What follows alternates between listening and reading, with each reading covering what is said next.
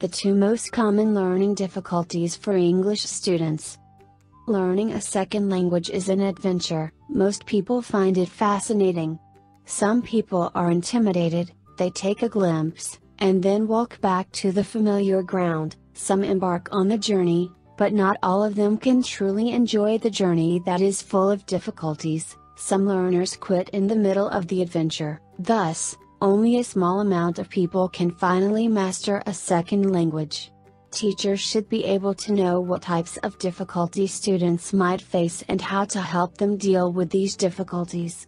In this post, we shall look into two learning difficulties: poor memory and lack of concentration. Poor memory. Take English learning as an example. Learners, no matter young or old, might have a memory issue, especially when they learn by rote. They forget how to spell a word because they never match the syllables with the spelling. They forget the language points because they never connect them with their daily lives and because they fail to make them into long-term memory. Teachers can spend more time to teach students pronounce and spell syllables, link the language points with picture and real-life matters to help students understand and remember. And students need to get the skills of linking the second language in their daily lives by themselves as well. Adults normally blame their failure in English learning on their poor memory, which is only part of the story. Children indeed have better short-term memory, however, they do forget the knowledge that is not frequently used like the adults do. So the trick in memorizing language points lies in long-term memory.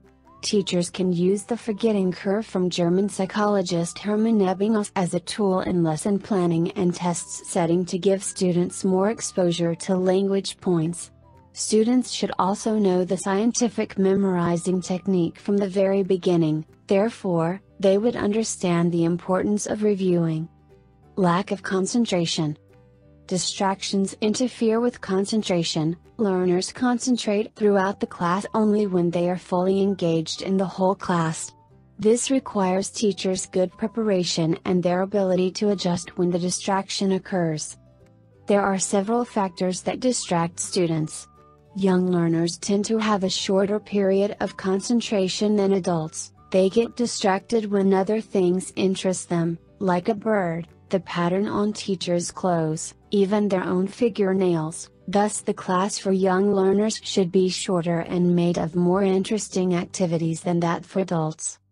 However, adults have more things to worry about, like their jobs, love, and money. They always take the class after work, which means that they are easy to lack concentration due to tiredness. Therefore, a good teacher should be able to make difficult language points simple to learn. Despite the factors from the student's side, the difficulties in the language points, boring lectures, and inexperienced teaching manners can also be the source of distractions. Are you ready to teach English abroad? In order to help students fully concentrate in the class, a good teacher must establish rapport with students at the very beginning, know the students, make specific plans and backup plans, detect the changes in the class and lighten up the atmosphere. A good teacher should also be a good educator, who focuses on the student's long-term progress. Therefore, teachers need to find out why a student always loses concentration in class and offer a solution to this problem. Speak with an ITTT advisor today to put together your personal plan for teaching English abroad. Send us an email or call us toll-free at 1-800-490-0531 to speak with an ITTT advisor today.